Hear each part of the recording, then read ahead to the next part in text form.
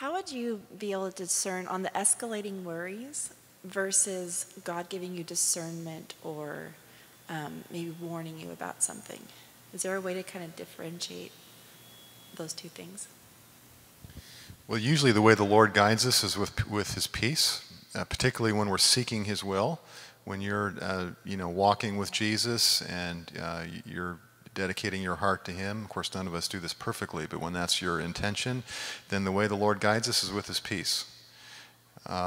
So maybe your question is, how do I differentiate between, maybe the Lord is like offering peace, but I'm just still worrying anyway. And so how do I hear God's voice in that? And what I would say about that is that it's when we're anxious, it's very hard to hear God's voice. That's like static on the radio.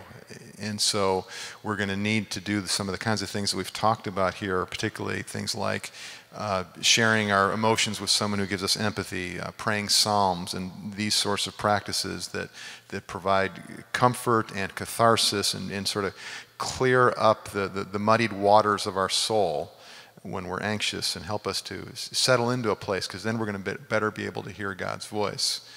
So, but when you're walking with the Lord, He generally is going to guide you forward with peace, and you're going to be discomforted, disquieted in your spirit, troubled, distressed, maybe anxious when it's not God's plan. Unless there is a problem within you around anxiety like we're talking about, then it's a little more complicated. So